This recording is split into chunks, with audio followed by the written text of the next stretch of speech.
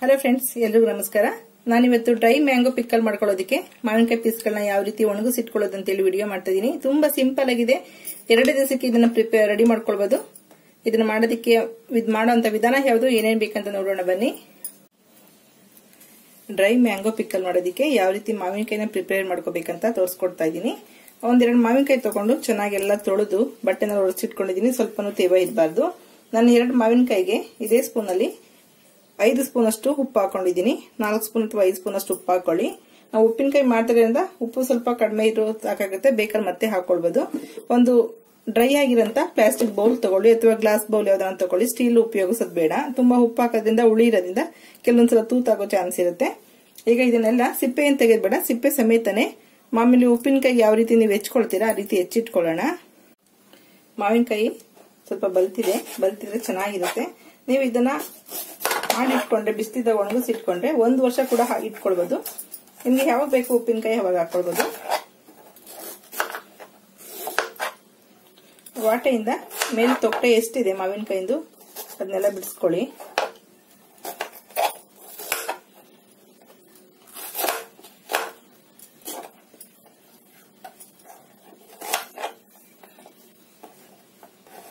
ಬಿಡಿಸ್ಕೊಂಡು ನಿಮ್ಗೆ ಯಾವ ಸೈಜಲ್ಲಿ ಬೇಕಾ ಸೈಜ್ ನಲ್ಲಿ ಮಾವಿನಕಾಯಿ ಪೀಸ್ಗಳನ್ನ ಕಟ್ ಮಾಡ್ಕೋಬೇಕು. ನೀವು ಇದನ್ನ ನಾವು ಬಿಸಿಲಲ್ಲಿ 1-2 ರಿಂದ 3 ದಿವಸ ಒಣಗಿಸ್ತೀವಿ.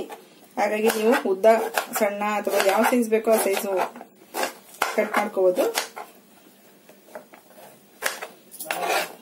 ಆದಷ್ಟು ಸಣ್ಣದಾಗಿ ಕಟ್ ಮಾಡ್ಕೊಂಡ್ರೆ, ಉದ್ದ ಇದು ಪರವಾಗಿಲ್ಲ, ಸ್ವಲ್ಪ ಸಣ್ಣದಾಗಿದ್ರೆ ಬೇಗ ಒಣಗುತ್ತೆ.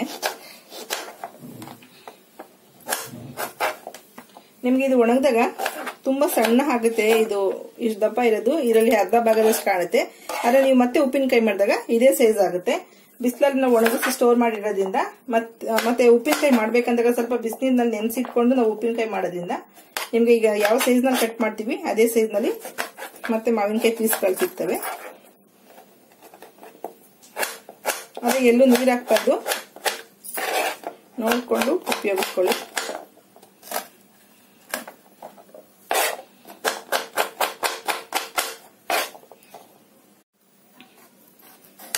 ಮಾವಿನಕಾಯಿಲಿ ಬುಡ ಕಡೆದು ಇದೆಯಲ್ಲ, ಆ ತೊಟ್ಟಿನ ಕಡೆ ತೆಗೆದಿಟ್ಕೊಳ್ಳೋಣ.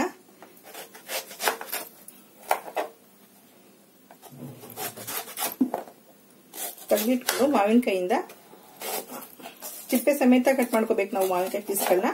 ಈ ಮಧ್ಯೆ ಇರೋ ಬೀಜ ಬಿಟ್ಟು, ವಾಟೆ ಬಿಟ್ಬಿಟ್ಟು ಇದನ್ನೆಲ್ಲಾನು ಬಿಡಿಸಿಟ್ಕೊಳ್ಳಿ.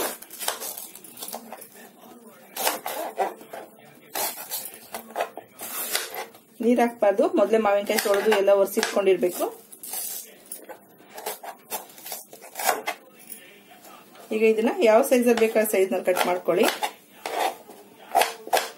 ನಾವು ಇದನ್ನ ಉಪ್ಪು ನೀರಲ್ಲಿ ನೆನೆಸ್ತೀವಿ. ಈಗ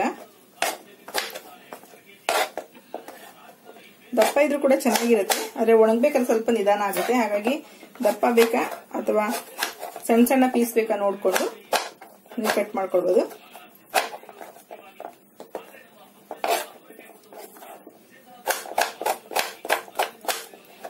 ಆದಷ್ಟು ಹುಳಿ ಮಾವಿನಕಾಯಿ ಇರಲಿ, ತುಂಬಾ ಚೆನ್ನಾಗಿರುತ್ತೆ ಟೇಸ್ಟ್.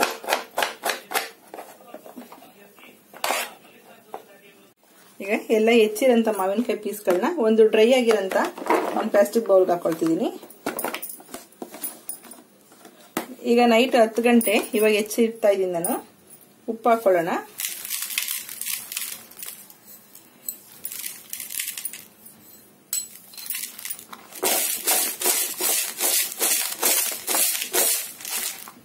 ನಾಳೆ ಬೆಳಿಗ್ಗೆ 10 ರಿಂದ 12 ಗಂಟೆವರೆಗೆ ಅಷ್ಟು ನೆನೆಬೇಕಿದು.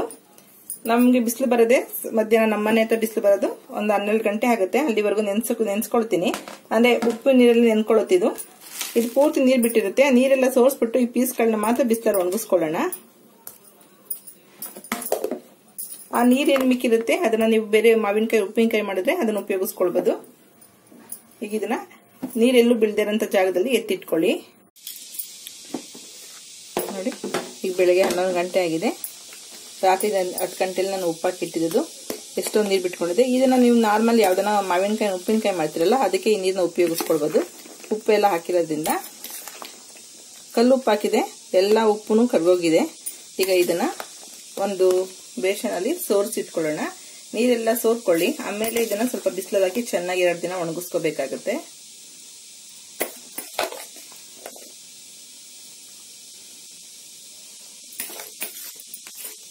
ಇದನ್ನ ನೀವು ಸ್ಟೋರ್ ಮಾಡಿ ಇಟ್ಕೊಳ್ಬಹುದು. 1 ವರ್ಷ ತನಕ ಕೂಡ ಇಟ್ಕೊಳ್ಬಹುದು. ನಿಮ್ಗೆ ಯಾವಾಗ ಉಪ್ಪಿನಕಾಯಿ ತಿನ್ಬೇಕಂತ ಅನ್ಸುತ್ತೆ ಅವಾಗ ಹಾಕೊಳ್ಬಹುದು. ಇದೊಂಥರ ತುಂಬಾ ಟೇಸ್ಟ್ ಚೆನ್ನಾಗಿರುತ್ತೆ.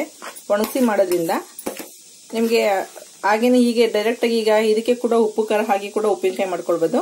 ಉಪ್ಪಲ್ಲಿ ನೆಂದಿರೋದ್ರಿಂದ ಖಾರ ಹಾಕೊಂಡು ಉಪ್ಪಿನಕಾಯಿ ಮಾಡ್ಕೊಳ್ಬಹುದು. ಒಣಗಿಸಿ ಉಪ್ಪಿನಕಾಯಿ ಮಾಡೋದ್ರಿಂದ ಅದ್ರ ಟೇಸ್ಟ್ ತುಂಬಾ ಡಿಫ್ರೆಂಟ್ ಆಗಿರುತ್ತೆ. ಈ ತರ ಈಗ ಬಿಸಿಲಿರೋದ್ರಿಂದ ಈ ತರ ಸ್ಟೋರ್ ಮಾಡಿ ಇಟ್ಕೊಳ್ಳಿ ನೀವು.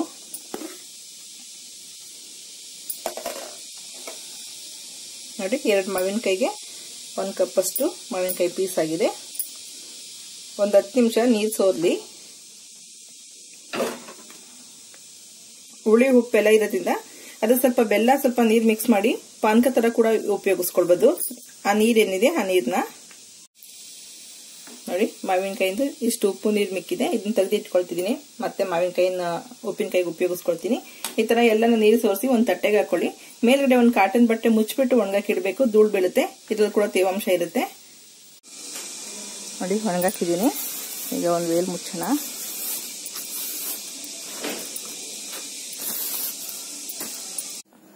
ಮಾವಿನಕಾಯಿ ನೋಡಿ ಫಸ್ಟ್ ಡೇ ಚೆನ್ನಾಗಿ ಒಣಗಿದೆ. ಕಲರ್ ಕೂಡ ಎಲ್ಲ ಚೇಂಜ್ ಆಗಿದೆ. ಬೆಳಗ್ಗೆ ಯಾವ ರೀತಿ ಕಲರ್ ಇತ್ತು ನೋಡಿದ್ರಲ್ಲ.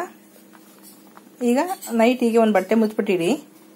ನಾಳೆ ಒಂದು ದಿವಸ ಚೆನ್ನಾಗಿ ಬಿಸಿಲಿದ್ರೆ 2 ದಿವಸಕ್ಕೆ ಚೆನ್ನಾಗಿ ಒಣಗುತ್ತೆ. ಇಲ್ಲ ಅಂದ್ರೆ ಒಂದು 3 ದಿವಸ ಒಣಗಿಸ್ಕೊಂಡು ಸ್ಟೋರ್ ಮಾಡ್ಕೊಳ್ಳಿ.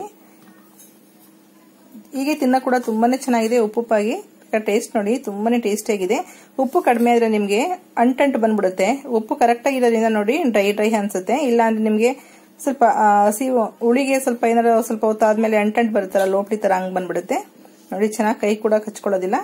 ಉಪ್ಪು ಕರೆಕ್ಟ್ ಆಗಿದೆ. ಸ್ವಲ್ಪ ಉಪ್ಪು ಜಾಸ್ತಿ ಹಾಕಿನೇ ಒಣಗಿಸ್ಕೋಬೇಕಾಗುತ್ತೆ. ಫಸ್ಟ್ ಡೇ ಇವತ್ತು. ಈ ಮಾವಿನಕಾಯಿ ಪೀಸ್ಗಳು ಸೆಕೆಂಡ್ ಡೇ ಒಣಗಿದಾವೆ. ತುಂಬಾ ಚೆನ್ನಾಗಿ ಒಣಗಿದಾವೆ. ಬಿಸಿಲು ಜಾಸ್ತಿ ಇರೋದ್ರಿಂದ 2 ದಿನಕ್ಕೆ ಚೆನ್ನಾಗಿ ಒಣಗಿದಾವೆ. ನಾನು ಇಲ್ಲಿ ಉಪ್ಪು ಹಾಕಿರೋದ್ರಿಂದ ನಿಮ್ಗೆ ರಾತ್ರಿನೇ ಕುಯ್ದು ಹೆಚ್ಚಿ ಬೆಳಗ್ಗೆ ಬಿಸಿಲಲ್ಲಿ ಒಣಗಿಸ್ಕೊಂಡಿದ್ದೀನಿ. ನೀವು ಉಪ್ಪು ಹಾಕ್ತೆ ಮಾಡೋದಾದ್ರೆ ಇಮಿಡಿಯೇಟ್ ಹೆಚ್ಚಿಬಿಟ್ಟು ಅವಾಗಲೇ ಬಿಸಿಲಿಗೆ ಹಾಕೊಂಡು ಒಣಗಿಸಿ ಕೂಡ ಮಾಡ್ಕೊಳ್ಬಹುದು. ಚೆನ್ನಾಗಿರುತ್ತೆ. ನೀವು ಇದರಲ್ಲಿ ಮ್ಯಾಂಗೋ ಉಪ್ಪಿನಕಾಯಿ ಮಾಡೋದಕ್ಕೆ ತುಂಬಾನೇ ಚೆನ್ನಾಗಿರುತ್ತೆ. ಇದನ್ನ 1 ವರ್ಷ ತನಕ ಸ್ಟೋರ್ ಮಾಡಬಹುದು.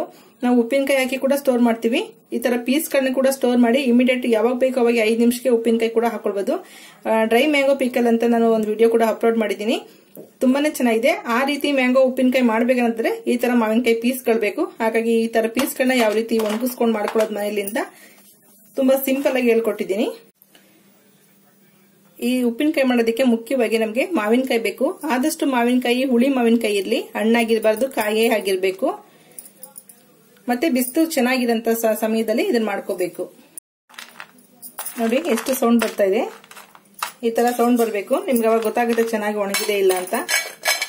ಈ ತರ ನೋಡ್ಕೊಳ್ಳಿ. ಮತ್ತೆ ಇನ್ನೊಂದ್ ಸ್ವಲ್ಪ ಗೊತ್ತಾಗಿಲ್ಲ ಅಂದ್ರೆ ಈ ತರ ದಪ್ಪ ಪೀಸ್ ಇರುತ್ತಲ್ಲ ಮಧ್ಯದಲ್ಲಿ ಸೀಳ್ ನೋಡಿ. ತೇವಾಂಶ ಸ್ವಲ್ಪನೂ ಇರಬಾರ್ದು. ಆ ತರ ಇರುತ್ತೆ. ಮೇಲ್ ಕೂಡ ಅಂಟ್ಕೊಳ್ಳೋದಿಲ್ಲ. ನೋಡಿ ಉಪ್ಪು ಹಾಕಿರೋದ್ರಿಂದ ಎಷ್ಟು ಚೆನ್ನಾಗಿದೆ. ಇದನ್ನ ಹಾಗೆ ತಿನ್ನೋದಿಕ್ ಕೂಡ ತುಂಬಾನೇ ಚೆನ್ನಾಗಿರುತ್ತೆ. ಬೇಕಾದ್ರೆ ಇದು ಸ್ವಲ್ಪ ಜೀರಿಗೆ ಪುಡಿ ಹಾಕಿ ಕೂಡ ಒಣಗಿಸ್ಕೊಳ್ಬಹುದು. ತಿನ್ನೋದಿಕ್ ಒಳ್ಳೆ ಟೇಸ್ಟ್ ಇರುತ್ತೆ. ಇದನ್ನ ಉಪ್ಪಿನಕಾಯಿ ಮಾಡ್ಬೇಕಾದಾಗ ಬಿಸಿಲಿನಲ್ಲಿ ನೆನೆಸಿಟ್ಕೊಂಡು ಒಂದು 10 ನಿಮಿಷ ಆಮೇಲೆ ಉಪ್ಪಿನಕಾಯಿ ಮಾಡ್ಕೋಬೇಕಾಗುತ್ತೆ. ಮತ್ತೆ ಇದನ್ನ ಮಿಕ್ಸಿಗೆ ಹಾಕಿ ನೀವು ಪುಡಿ ಮಾಡ್ಕೊಳ್ಳೋದ್ರಿಂದ ಮ್ಯಾಂಗೋ ಡ್ರೈ ಪೌಡರ್ ಕೂಡ ಮಾಡ್ಕೊಳ್ಬಹುದು. ಆಕ್ಚುಲಿ ನಾನ್ ಮಾಡೋ ಮ್ಯಾಂಗೋ ಡ್ರೈ ಪೌಡರ್ಗೆ ಸಿಪ್ಪೆ ತೆಗೆದ್ಬಿಟ್ಟು ಒಣಗಿಸ್ಕೊಳ್ತೀನಿ. ಹಾಗಾಗಿ ನೆಕ್ಸ್ಟ್ ವಿಡಿಯೋದಲ್ಲಿ ಅದನ್ನ ತೋರಿಸ್ಕೊಡ್ತೀನಿ. ಓಕೆ ಫ್ರೆಂಡ್ಸ್, ಈ ವಿಡಿಯೋ ಇಷ್ಟ ಆಗಿದೆ ಲೈಕ್ ಮಾಡಿ, ಶೇರ್ ಮಾಡಿ, ಸಬ್ಸ್ಕ್ರೈಬ್ ಮಾಡಿ. ಬಿಸಿಲಿರೋದ್ರಿಂದ ನೀವು ಮನೇಲಿ ಒಂದ್ಸಲ ಟ್ರೈ ಮಾಡಿ. Okay bye. Thank you.